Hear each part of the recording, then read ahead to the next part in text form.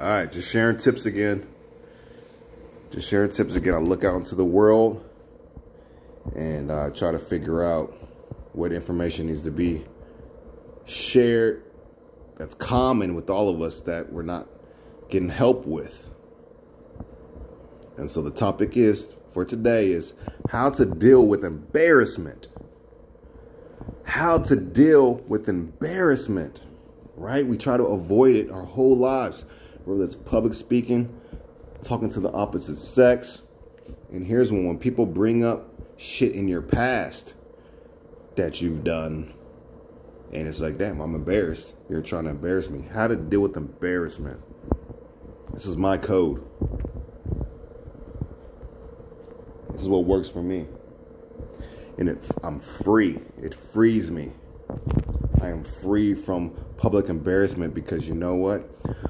At the end of the day, I only care what God thinks of me. I only care what God thinks of me. So, man, we're trying to put you on blast.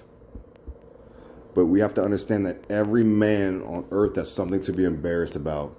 Everyone's fumbled public speaking, boo-booed on themselves in public, whatever the case may be. No one can judge one another.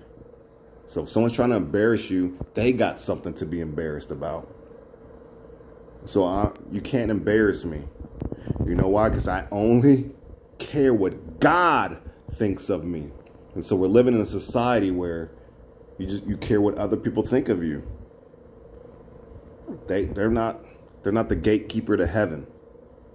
So I only care what God thinks of me. Long as I'm good with God and I'm not embarrassed, and I can, after I bow down and praise my Lord, I can look him in the eyes, and I'm not embarrassed to look at God in the eyes.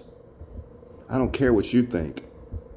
So go ahead, try your best, because God is overprotective over his children. And if you love God, he's got your back. So when people try to ruin your reputation, let it go.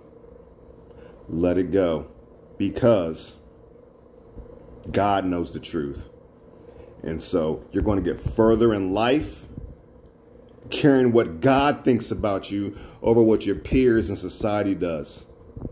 I'm going to end it there under 3 minutes. I love everybody. God bless.